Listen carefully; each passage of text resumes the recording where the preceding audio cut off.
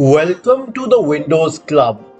If you encounter the error, your computer may be sending automated queries while trying to access a website on a browser, then either read through this article on the Windows Club, the link to which has been shared in the description, or simply watch this video. We will guide you through the resolutions. The reason behind this error is that the browser does not trust the computer. So, scan it for malware using Windows Defender or any credible third-party antivirus software. The second solution would be to check with your ISP whether they are using something to mask your IP address, because that will create a flag with the browser and the website.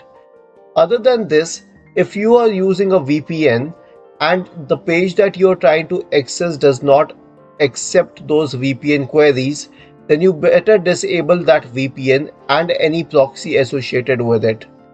To disable proxies from your computer, click on the Start button, go to Settings, go to Network and Internet, scroll down to the Proxy tab, make sure that the switch associated with automatically detect settings is on and the one associated with manual proxy settings is off.